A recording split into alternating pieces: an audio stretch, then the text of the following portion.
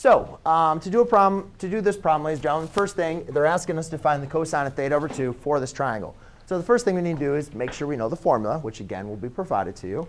But the formula for this is going to be the square root of 1 plus cosine of theta divided by 2. And there's a couple things I want to mention to you guys. Remember I was going through the plus or the minus. That's actually going to depend on where our angle is actually in. And I forgot to add that to you guys. I forgot to add this to our notes last class period. But since this is going to be, everything is in positive, then this is going to be the positive square root. Okay? And I'll explain once we get into an example like this where it would be negative. But anyways, so now I need to evaluate the cosine of theta. So to evaluate cosine of theta divided by 2, I need to know what cosine of theta is, which would be adjacent over hypotenuse. Right? But the problem is we don't know what the hypotenuse is, so we need to use Pythagorean theorem. Hopefully you guys should know your Pythagorean triple, and you can determine that it is what? 17. But in case you're like, how did you know that? You can always set up the Pythagorean theorem. Or, yeah, Pythagorean. So therefore, you'd have h squared equals 225 plus 64. H squared equals 289. Square root, h equals 17. All right, but it's a Pythagorean triple, ladies and gentlemen. So get used to the common ones that we've used in this class. This one, 8, 15, and 17. We also did 13, 5, and 12, and 3, 4, and 5. Very common Pythagorean triples you'll see. So now we can see that this is going to be 17. Right? So now to evaluate this, I'm just going to plug in what is the value of cosine of theta. Cosine of theta is now adjacent over hypotenuse.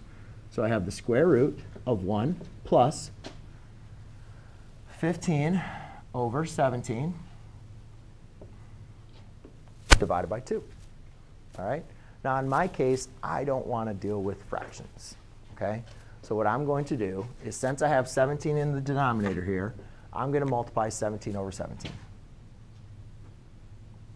Right? And it's OK as long as I multiply on the top and the bottom. I'm not changing it. Right? I'm just creating an equivalent fraction.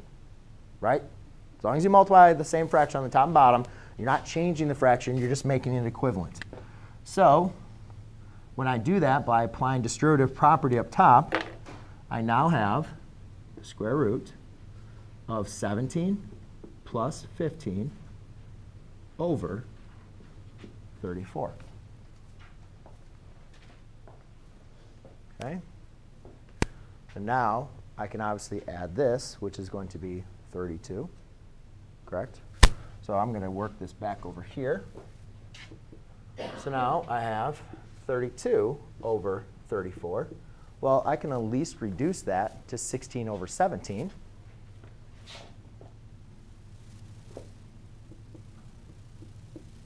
Right? By dividing 2 on the top. Because if you guys think about that, I just realized this.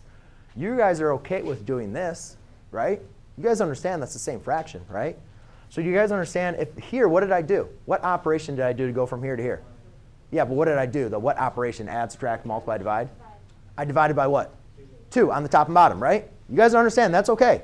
So you guys should hopefully understand that I can multiply then too, right? It's not changing the answer. If you're OK to divide by 2 on the top and bottom, you can multiply by 17 on the top and bottom. You're just producing an equivalent equation. Okay? So now I have 16 over 17. Now I'm going to break it up into the square root of 16 over the square root of 17. Well,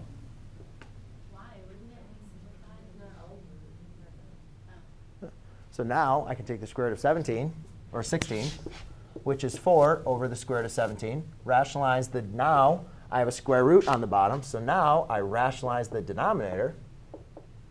And my final answer is 4 square root of 17 over 17. Any questions? No. What question was 35? 35. Yes.